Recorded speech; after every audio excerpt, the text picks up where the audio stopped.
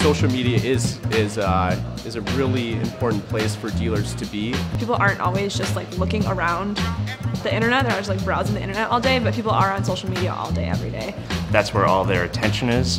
We need to be marketing to that attention, and once we're there, we need to earn that attention.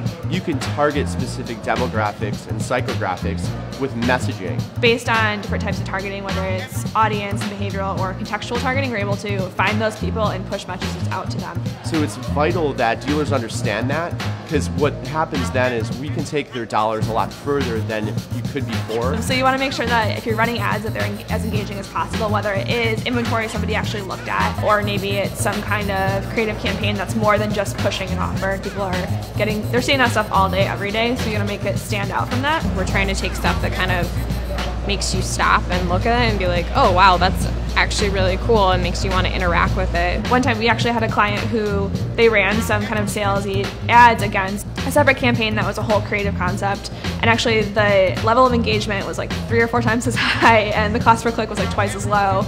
Our approach is really to lose the sense that we're advertising and to say that we understand that you're inundated with content every day and we want to just entertain you. And if a brand can facilitate that engagement, that's loyalty. You're starting to build loyalty right there. We start from square one.